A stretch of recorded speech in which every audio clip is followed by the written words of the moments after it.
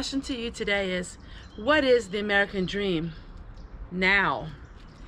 You know, I talk a lot about the American dream and how the American dream has changed over the years. But what has the American dream changed for you? I'm not going to talk about a blanket statement because I'm going to share with you what the American dream was for me and what it is now.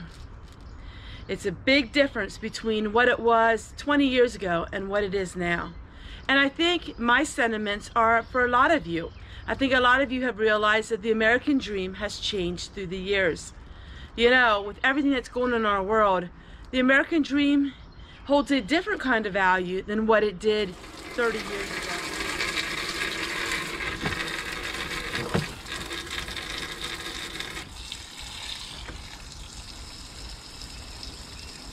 Oh, the beloved American dream.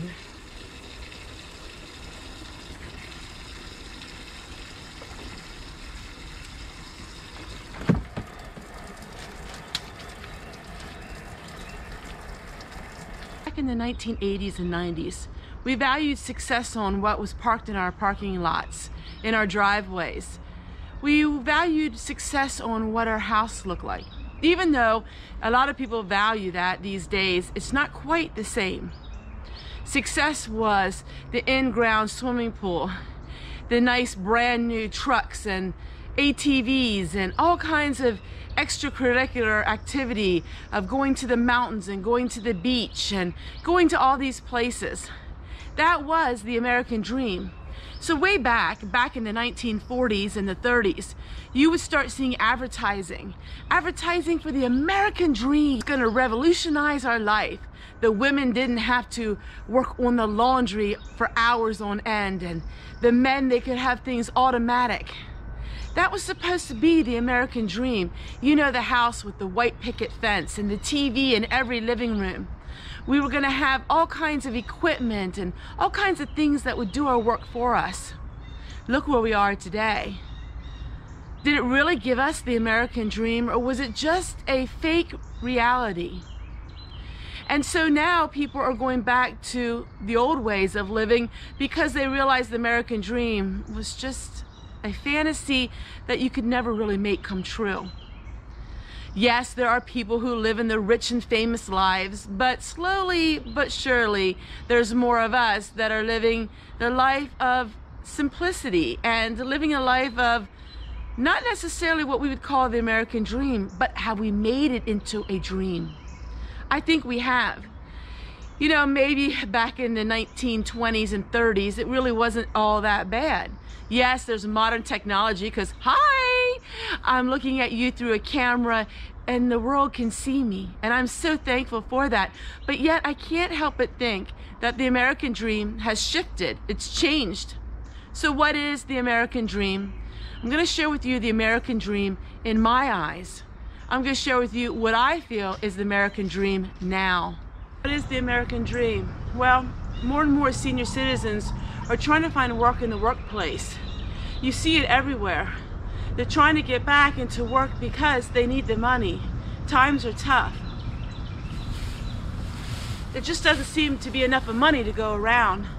But you know, the American dream still is very much alive in the hearts of people. Now I'm 50 years old, so a lot of you would say I'm still young yet. But you know, the American dream is alive in a lot of people's hearts. To me, the American dream is to live back simply. Me, living a dream is living with what you got, making the very best use of what you can find. 90% of the things you see on my homestead were things that I found for free. I didn't have much money when I moved here. As you know, we went from riches to rags. But what we used here is stuff we found. And this is my dream now. And it is a beautiful dream to have, but it's a dream of not having as much. You know, the old saying, sometimes more is less. So what you're saying is, living with less is living with more. And that's right. Living with less is living with more. Let me explain a little further. For me, by not spending money and doing things the old way, I'm really saving a lot of money. Not only am I not spending it, I'm also saving it. The more you can do with your two hands, the less bills and the less things that you have to pay for. You know, all of the things that we buy are services, are things that we can do ourselves. And the harder the service, the more you're gonna pay. So the harder the service, the more you can learn those things, the less money you will be spending. So my American dream is living simply, not worrying about what's parked in my driveway or in the parking lot, and surely not worrying with what I own, but taking care of what I do have. That way it can last me so many more years.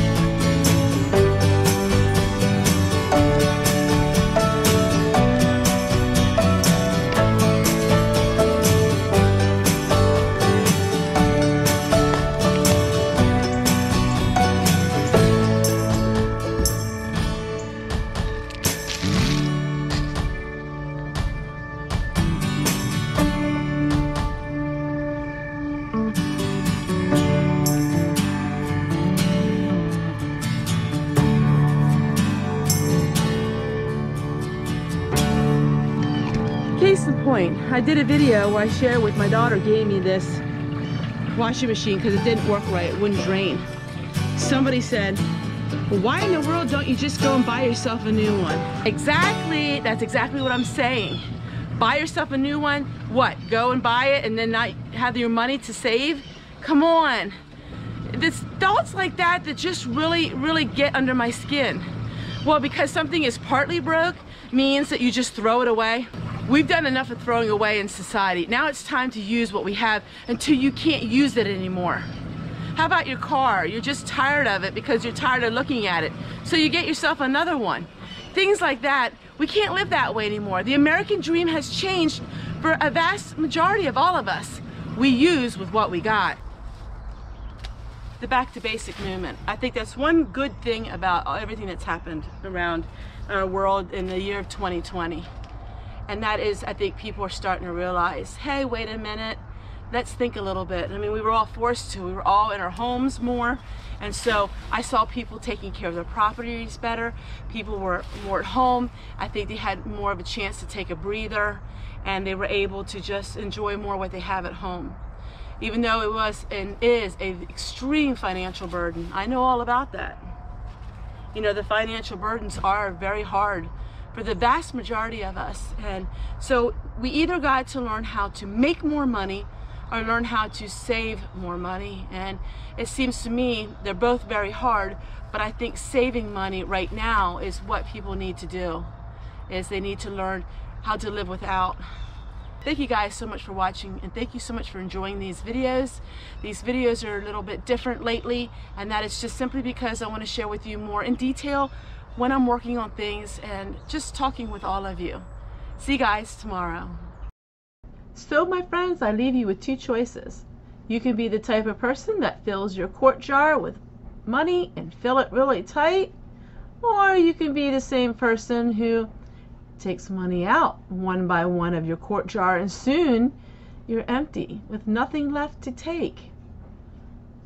I want to be the one that fills my quart jar with money instead of trying to take it out. What kind of person are you? Oh, are you the kind of person to make sure there's no money left? All right, my friends, I just want to make sure you realize that this is a series. It's a series of quite a few videos now where I take you from the very beginning of $300,000 in debt. And then why do we buy a mobile home that was broken up until what is the American dream and what is it now? All of these videos I'm sharing with you at the end of this one in case you missed it. because it's really quite an interesting series that I have been putting out.